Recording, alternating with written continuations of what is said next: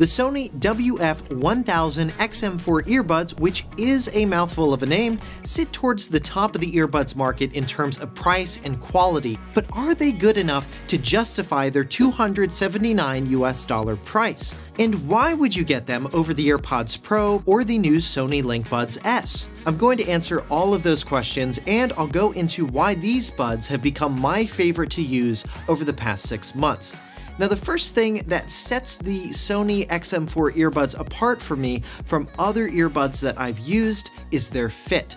Unlike other earbuds like the AirPods Pro and Beats Fit Pro that I've tried where part of their plastic housing sits closer into your ear canal, only the tip of the Sony XM4s goes into your ears, similar to the design philosophy Google has used in their Pixel Buds. This results in the Sonys being surprisingly comfortable to wear for in-ear buds. Now, even though these are in-ear earbuds, which means they create a seal in your ear canal, Sony has actually outfitted them in their design with a spatial vent, and that eliminates that plugged ear feeling you can get with other types of earbuds. Another thing that helps make these buds comfortable is their polyurethane foam material the noise isolation tips are made out of. And this helps give these buds the absolute best noise cancellation I've experienced on a pair of earbuds. In fact, they're comparable to over-the-ear headphones like my AirPods Max, Bose 700s, and even the new Sony XM5s. And to see our long-term reviews of those headphones as well as our upcoming reviews of the WXM5s and Sony Linkbuds S, make sure you subscribe to the channel.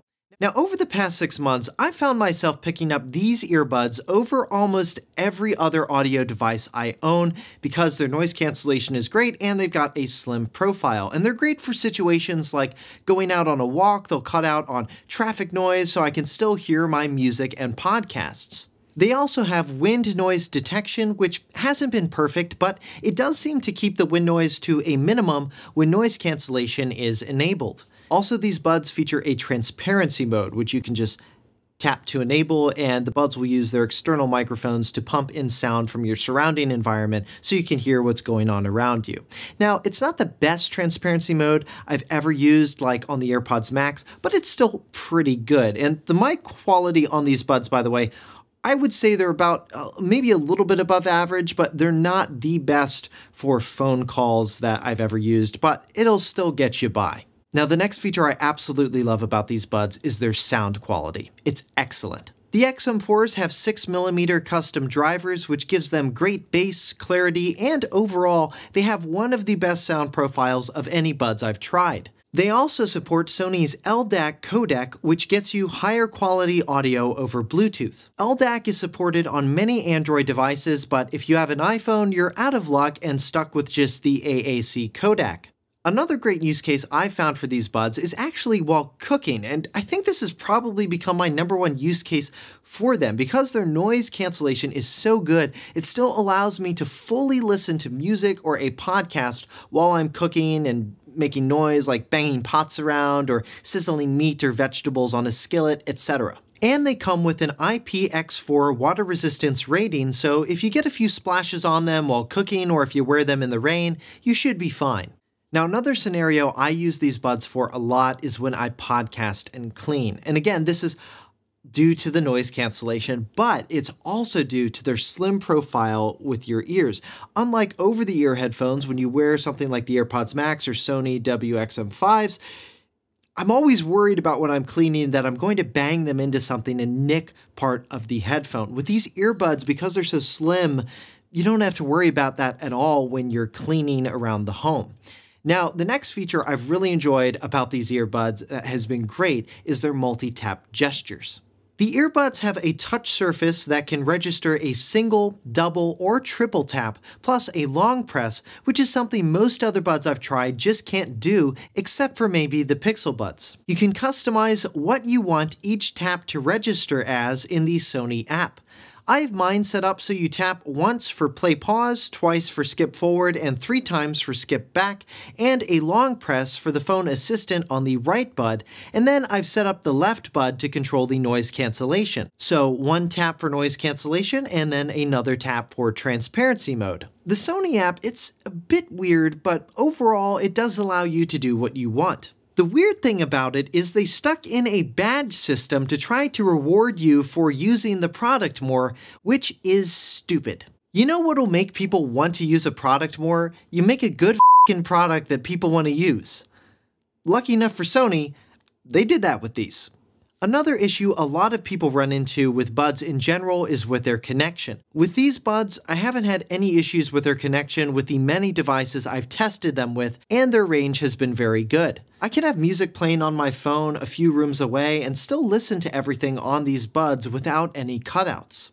When the buds finally need a charge, their case has wireless charging built in, which I've found convenient, and they also have USB-C. I've never run out of battery while listening to these, and they're rated for 8 hours of battery, and the charge in the case will get you up to another 16 hours. They also support quick charging, so 5 minutes of charge will get you 60 minutes of listening time if you're in a bind. The battery case makes it very easy to tell when they need to charge because the LED light at the front will glow amber when you take the buds out of the case, and it'll remain in amber color after you close the case. The only thing I think this case is missing is a button to press for Bluetooth pairing like the new Sony Linkbuds S case has. To Bluetooth pair the earbuds, you need to put them in your ears and then press and hold both buds until you hear an announcement that you've entered Bluetooth pairing mode. In terms of size, the case is smaller than previous generations of Sony's buds and comes in a better shape in my opinion. Though it's still a bit larger than an AirPods case, it's still small enough to fit in my pants inner pocket comfortably, so I haven't had any qualms about the size.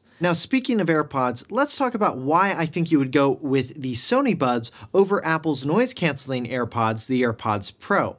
I think you would go with the XM4s over the AirPods Pro if you want buds that have better noise cancellation, a more comfortable fit, a longer battery life, and because they come in both black and silver, where the AirPods only come in one color. Now, the Sonys are missing a few features that AirPods get you as an Apple user, mainly automatic switching between Apple devices, better mic quality, and spatial audio.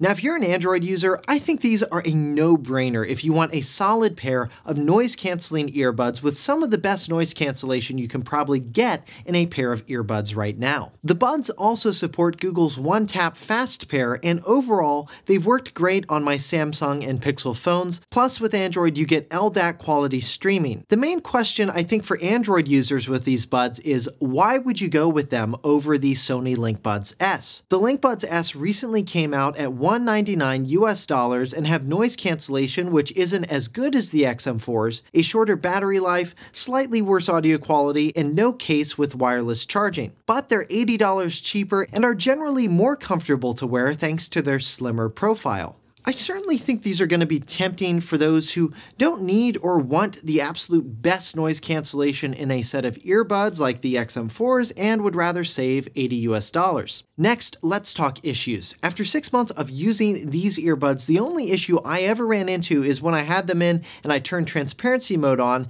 Occasionally the transparency mode would just turn off without any input from me. I think this is likely due to Sony's adaptive sound control feature switching between the walking and sit still settings, and turning that setting off fixed the issue. Generally, I've been impressed with the sound controls feature, and it can be useful to pump in more ambient noise from the outside world when I go on a walk, versus when the buds detect I'm just sitting down. And you can also take this feature one step further by enabling location tracking, so the Sony app can learn your sound preferences based on your location. But overall, since I basically work from home and just walk in the surrounding area, I haven't really utilized that feature.